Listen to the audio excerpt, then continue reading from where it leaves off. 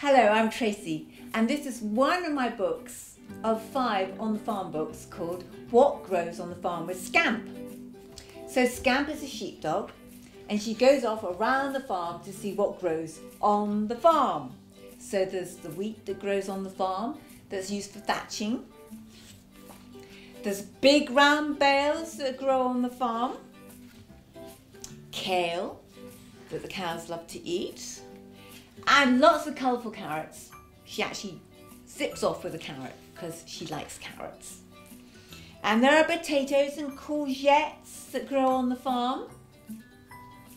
And these beautiful coloured squashes grow in all shapes and sizes. And here Rabbit sniffs at a large orange pumpkin. She visits the leeks and the tomatoes, and then she meets the cow and a calf. Scamp loves milk. And also milk is used to make butter, cream and cheese.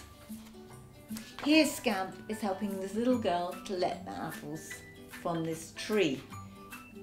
Scamp helps the little girl collect a basket of big red apples from the tree.